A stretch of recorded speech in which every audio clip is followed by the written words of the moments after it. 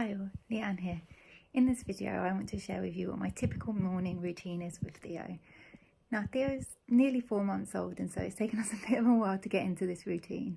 I think we've maybe been doing it for the past few weeks. I don't think it's quite been a month yet, but it's working really well for us.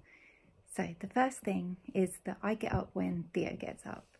He sleeps next to me in the next to me crib. We have one of the Chico next to me, and he sleeps there. And so I tend to get up when he gets up, which is around anywhere really between 7 AM and 7:30 AM. And then the first thing we do is I get Theo changed, washed and changed, ready for the day, and obviously change his nappy. Then we open up all of the curtains, let in all of that light, just so that Theo knows that it's the morning. We let in the light, and it creates such a lovely kind of start to the day when you welcome in all of that sunshine. Hopefully it's sunny. Not always the case in the UK, but recently we've been having nice weather, so we do that. The next thing I'll do is to then feed Theo, and he has his bottle in the morning, and then after that that's time for fun.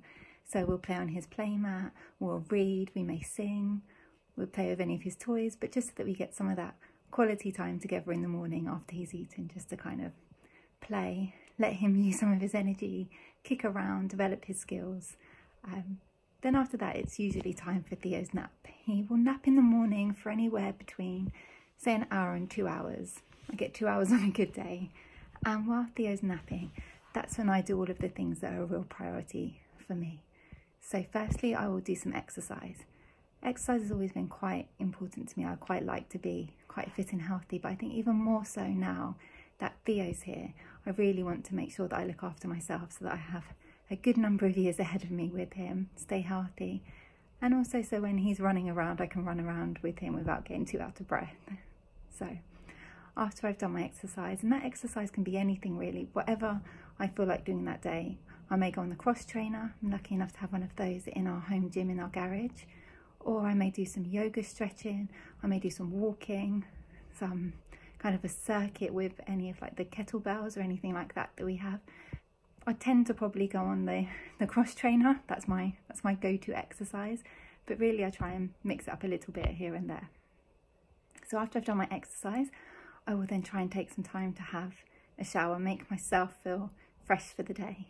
Now, when Theo was first born, I found it really difficult to find the time in the morning to actually shower because I was so worried about leaving him while he was sleeping.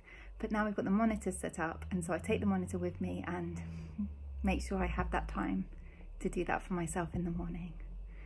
Then I'll try and eat. It's so important that you look after yourself. I remember in the beginning when Theo was first born, and I would struggle to find the time to eat. Even when he was sleeping, I didn't quite understand it, but I probably still wouldn't eat. So now I make sure that I have something to eat as well, and a nice hot cup of tea, which is always nice.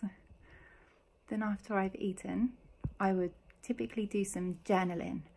So I have a book of inspirational quotes, and I like to find one of those for the day, really take that quote in, think about what it means to me, and then journal about what I want my day to look like, all the lovely stuff that I maybe have planned, the things that I want to do, stuff that may have happened the day before that I want to reflect on. But it really is just some nice time just to reflect, and also just to think about the great job that you're doing. You're looking after a human, and I like to remind myself that actually it's a wonderful job. It's not always easy, and so just to remind myself that, you know what, Leanne, you are doing this and you're doing a great job, so keep going. So it's really nice, and it's nice to have that record of the time that I've been spending with Theo so far.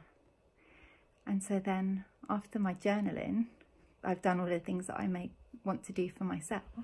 Then I'll start thinking about whether there's stuff around the house that needs to be done, whether that's the washing. Nobody tells you how much washing you have after you have a baby.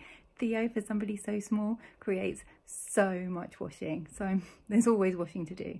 So I get that done. The dishwasher, washing bottles and sterilising, all of those things, anything that Jermaine may not have done in the morning. He's pretty good and he does a lot of this stuff in the morning for me before he goes to work.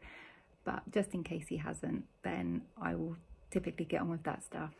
Now you may have seen that I prioritise doing stuff for myself first before I do stuff around the house. And that's really because I was reminded when Theo was quite young that he relies on me. So for me to be my best for him, I need to look after myself. And that's why I do those things: get my exercise, do my journaling, make sure that I eat, keep myself clean and fresh, just to make sure that I'm doing the best for me so that I can do the best for Theo. Now, this morning routine may evolve as Theo drops a nap. I may have to integrate him more into my morning routine rather than trying to do it when he's sleeping. But at the minute, that's how our morning routine goes. And what I'll do is I'll keep updating my morning routine as Theo gets older and we do different things, just so that I keep it up to date for you guys.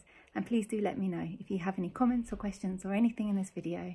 If you like it, hit the like button. And if you think any of your friends may benefit from looking at this video, then please do share it with them. Also, subscribe to our channel.